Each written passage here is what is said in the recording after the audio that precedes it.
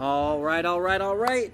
This is another Mixin with Nixon Christmas edition, and I just want to give a big shout out to the Cork Show. Tomorrow, big Christmas party. Come check it out.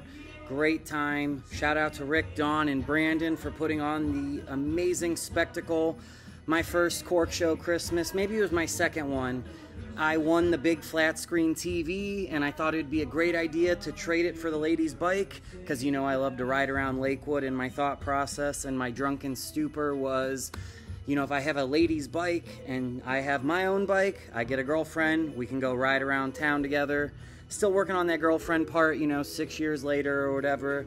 But we're going to do a fun Maker's Mark drink today, because obviously I got the sweater on, and it was called like Maker's Mark Merry and Bright or something. So we're gonna do just 1.25 ounces or a little bit extra of Makers.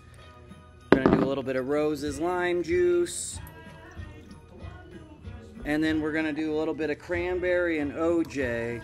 Kind of an unusual combo. I don't think I'd ever personally put this with Maker's Mark, but we're just doing it. So yeah, if you're not doing anything Saturday the 23rd from 5 to 8 p.m. come to Corky's, check it out. There's a lot of prizes, great time, and it's just, you know, the perfect way to get ready for Christmas. Whoo! Cheers, folks.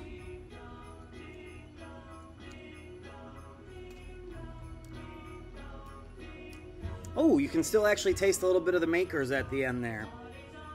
Not too shabby. That's going to be your Mixin with Nixon, folks. Stay beautiful, America. I love you guys. Have a good one.